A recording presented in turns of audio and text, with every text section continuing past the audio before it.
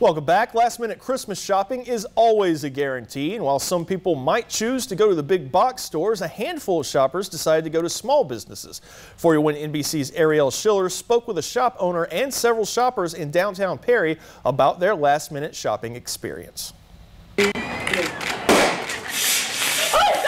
The sound of that champagne bottle popping signaled the end of a successful Christmas shopping season for Mimi's Boutique in downtown Perry. The store closed down at 1 o'clock on Christmas Eve. Ava Lee Wainwright, co-owner of Mimi, says they saw a lot more last-minute shoppers than they expected. It means a lot when they come in and they're like, oh, I've been so excited to come and shop and see what you have that's new. And it's been a long year for us, personally, and also, with COVID this past year, we're just really, really grateful. Adam Johnson was doing some last-minute shopping for his wife. The local shop he goes to in Montezuma was closed, so he decided to visit Perry instead. He chose downtown Perry because his wife prefers local boutiques to big box stores. I really do appreciate it because most of these people are just like local, smaller people that are just like me.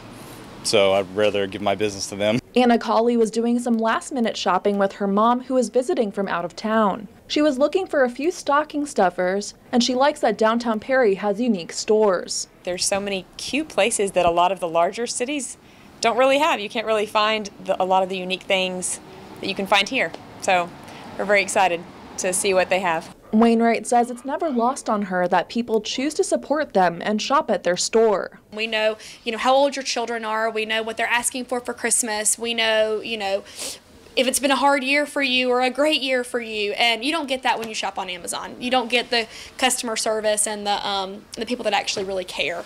And even if your last-minute shopping isn't done, local shops will still be there for you year-round. In Perry, Ariel Schiller, 41 NBC News.